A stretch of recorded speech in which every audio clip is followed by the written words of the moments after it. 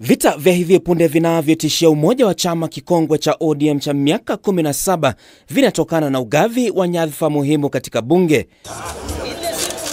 Wiki iliyopita uamuzi wa kinara wa Azimio Raila Odinga wa kukabidhi uongozi wa wengi wa Azimio katika bunge la kitaifa kwa Opiyo Wandayi uliibua utata ndani ya chama cha ODM.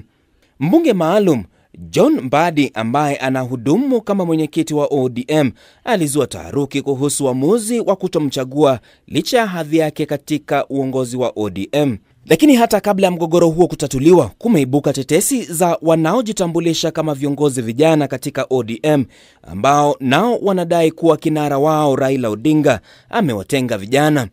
Mbunge wa Embakasi mashariki Babu Owino alieleza malalamiko yake kupitia mtandao wa Twitter, akihoji ni kwa nini chama hicho kimemkabidhi Baadhi uongozi wa kamati ya uhasibu wa mali ya umma baada ya kukosa nafasi ya kiongozi wa wengi katika bunge. I was fronted to be the PAC chairman, Public Accounts Committee chairman, by my fellow members of parliament. Then the party agreed about this position. Then yesterday, I was called and told to leave this position, leave it to Honorable Baadhi, who is the party chairman. Hisia zake zimeungwa mkono na seneta wa Narok Ledama Ole Kina, ambaye anahoji ni kwa nini chama hicho hakina nia ya kulea ajenda ya vijana ambao ni wengi katika ODM na wamepigania chama kwa miaka mingi. I want to be very cantankerous and to be very candid that if the party does not reconsider this, then we'll be able to go around the country and talk to the youth and be able to chart our future. Hata hivyo, chama hicho kupitia ujumbe kwa mtandao kinapuzilia mbali tetesi za mgogoro.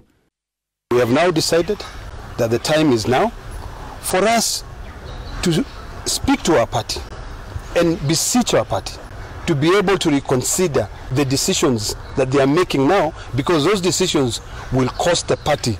Give the youth what belongs to the youth and give the elderly what belongs to the elderly. And I want to say that if we will not be rewarded as the youth in ODM, then we will reward ourselves. Yes. We will reward ourselves.